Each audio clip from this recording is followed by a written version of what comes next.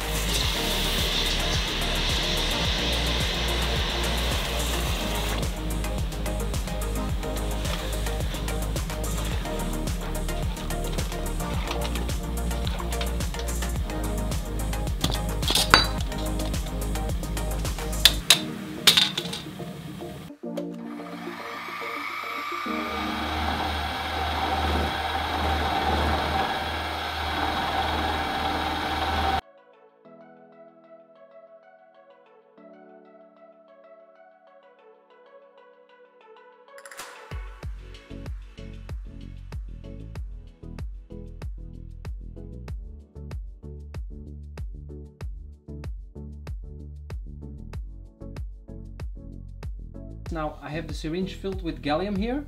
I'm gonna do it in this groove. I'm gonna let it sit for a couple of hours and then see if something has happened. Okay, here we go.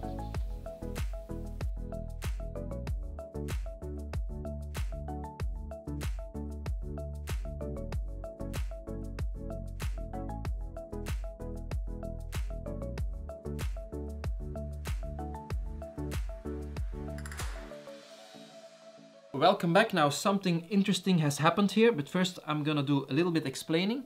So after I put on the gallium, I came back after 6 hours and nothing happened. So I took this drill here, I drilled in some small holes, only halfway through, so that the gallium could seep in deeper into the ingot, and then I waited 24 hours longer.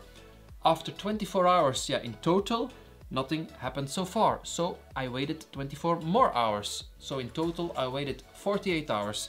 It's now 48 hours later. I woke up this morning, I came to my workshop, and yeah, I found this. The gallium is on the workbench. There is still some gallium on the ingot, and as you can see, I'll zoom in a bit.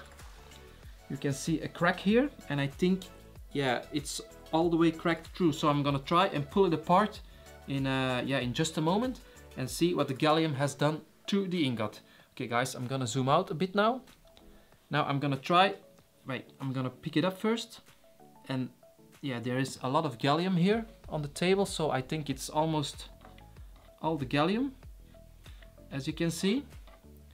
Now I'm gonna try and pull that ingot apart and see if the gallium has eaten away all that material, so I can pull it apart. Okay guys, here we go. It's still quite firm. I'm gonna take a screwdriver and try to pull it apart with the screwdriver. So here is the screwdriver. I'm gonna put it in that crack and try to pull it apart.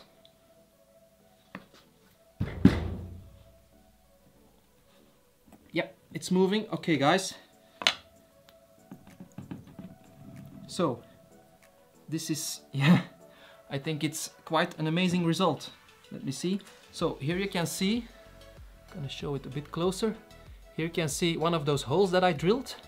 There is still some gallium on the ingot. Here is another hole. Here is another hole. And this is the hole that I drilled, so it's not all the way through. And yeah, the gallium has eaten away the entire ingot so that it could be pulled apart. Okay, now this was not something that I expected, but I think this experiment has succeeded. If you like this video guys, please consider to give this a thumbs up, and if you have any other ideas which I should do with the gallium in the next videos, let me know in the comments below. See you in the next video. Bye bye!